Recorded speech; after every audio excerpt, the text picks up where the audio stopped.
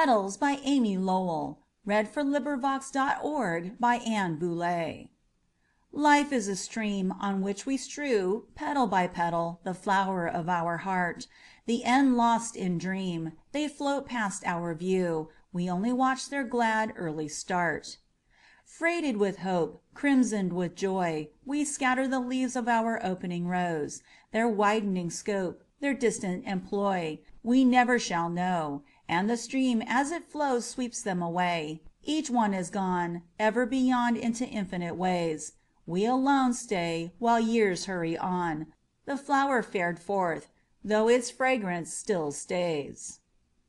End of poem. This recording is in the public domain.